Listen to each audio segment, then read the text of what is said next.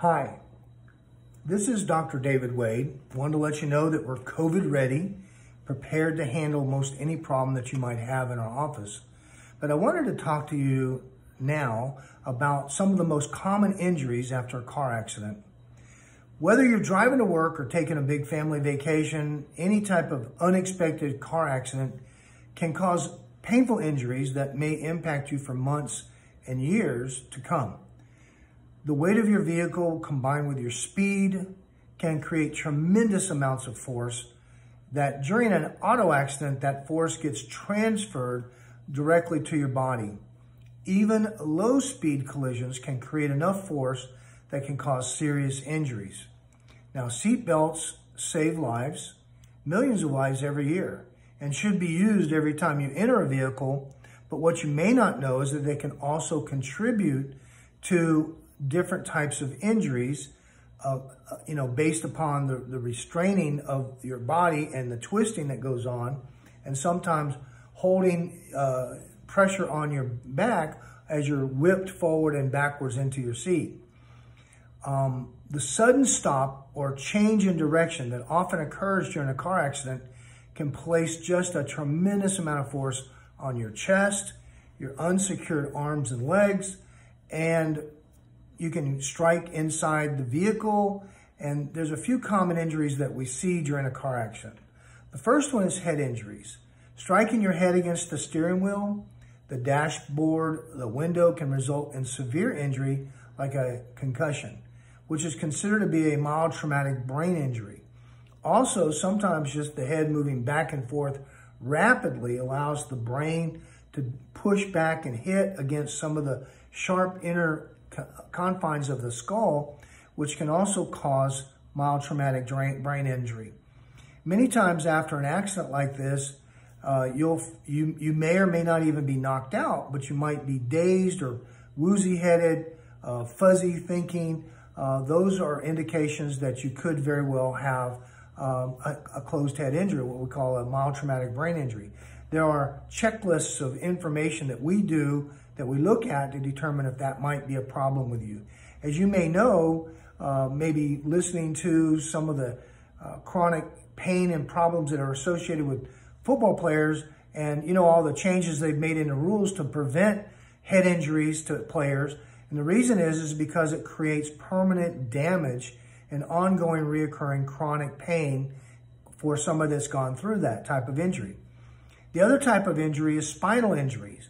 The competing forces that you're experiencing during this car accident can result in spinal injuries like ligamentous instability, excessive motion because of tearing of the ligaments, whiplash, and even herniated discs.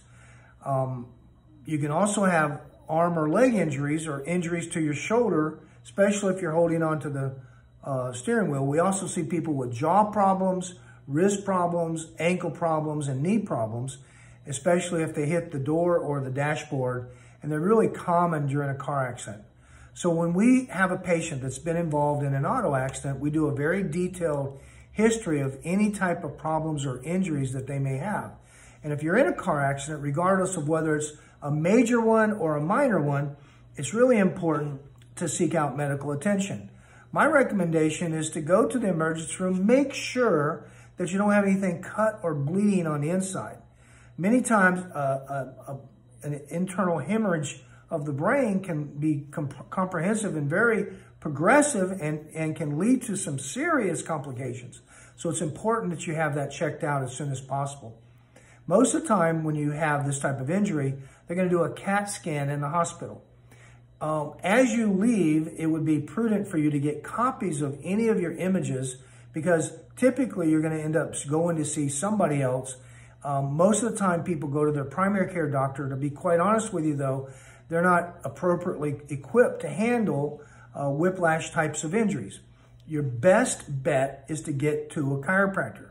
Now, I've got an advanced certification in spine trauma and primary spine care and sports rehabilitation. So we have all of the bases covered for evaluating and managing problems. And even if we had to order MRIs or more advanced neurological testing, I'll refer you to neurologists or pain management or for epidurals or for neurosurgery, in whatever appropriate case, we are qualified to be able to handle all that and to actually take you and route you to wherever is necessary so that you get the appropriate care and the treatment that's needed to be able to adequately improve the best you can. The key, in my mind, is appropriately understanding what the problems are so that you can appropriately go forward and get the appropriate treatment to minimize lingering chronic pain problems. So make a mental note right now to make it a priority to know that we're always here to help you.